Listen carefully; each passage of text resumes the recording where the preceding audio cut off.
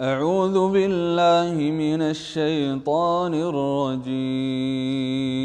تسبح له السماوات السبع والأرض ومن فيهن وإن من شيء إلا يسبح بحمده ولكن لا تفقهون تسبيحهم إنه كان حليما غفورا.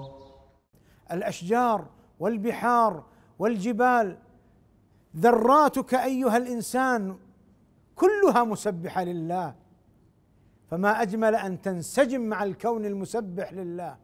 لكن ما معنى التسبيح؟ التسبيح هو تنزيه الله عن أي نقص، والتحميد هو وصف الله بكل كمال وجمال. ادمج بين التسبيح والتحميد، ففي الركوع تسبح سبحان ربي العظيم وبحمده، وفي السجود تقول سبحان ربي الأعلى وبحمده. هي عبادة الكون كله، فجعلني الله وإياكم من المسبحين الحامدين. من قال سبحان الله وبحمده في اليوم 100 مرة حطت خطاياه وإن كانت مثل زبد البحر.